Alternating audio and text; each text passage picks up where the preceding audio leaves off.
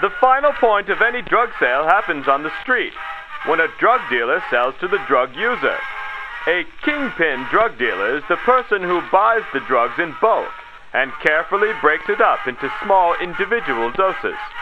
The kingpin employs a large staff of street dealers, whose job it is to take the drugs out into the towns and neighborhoods around the city.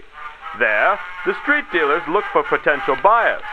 A good street dealer tries to sell his drugs to the youngest buyers he can. This is because he knows that a younger person's body is more resilient, and once they're addicted, they'll need bigger and bigger doses, and that's good for business.